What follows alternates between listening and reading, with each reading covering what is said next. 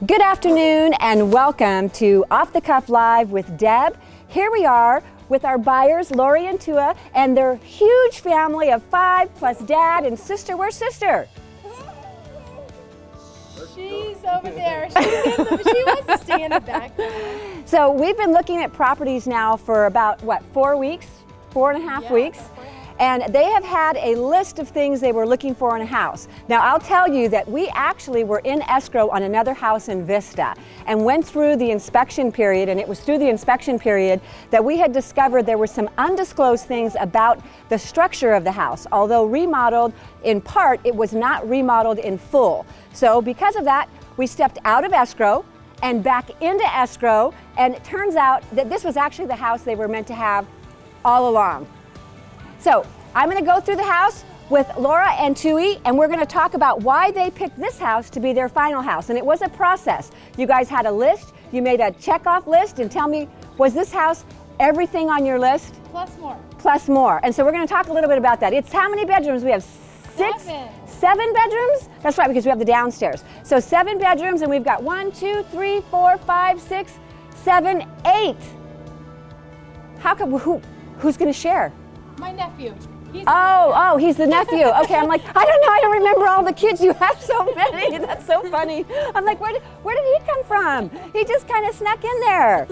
So this is going to be great. So follow us inside, and this house is spectacular. 3 stories, perfect for a big family like this. I'm calling you guys either the Waltons or the Partridge family. I like the Waltons, right? So let's go on inside and check it out. Let's see why you guys picked this house, right? So what'd you think of the house? I like my own bedroom. Yeah. Yeah. It's been like 15 years of sharing with this kid. Oh my gosh. My own bedroom. And you have the bath, right? Because you get the one up there. I get so the bathroom, and I get the top floor. I like that. Yay! And what about you? What do you like about it? I like that I have my own room too, and I like the pool, and that there's a lot of space to run around over there. Oh yeah. And yeah, they're just so Your room is cool. It's kind of like this loft with this little seating area over there. You got the view side. You got lucky, but you got the balcony and you got the in-suite bath, which is really cool. He's gonna use it for his videos. You guys get to buy this house fully furnished. Yes.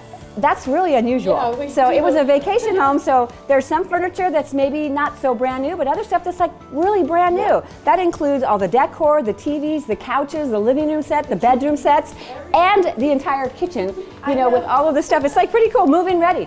Yes. You're home all the time with your kids, right? You have a home business, so now you have paradise at your home. It's like this was a vacation home for someone else, but it's going to be your guys' vacation home every time you come home. And what's really cool about this pool is that you can actually download an app, and it's computerized, so before you come home, you can heat the jacuzzi, turn on the waterfall, turn on the lights, so by the time you guys get to your house, you can just step into the jacuzzi and just enjoy with your martini. I'm telling you, it's pretty awesome.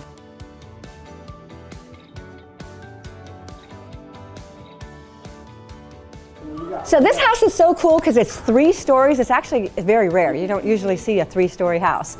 So this is perfect for that multi-generational living. Hard to find, but it's perfect. This house had it all.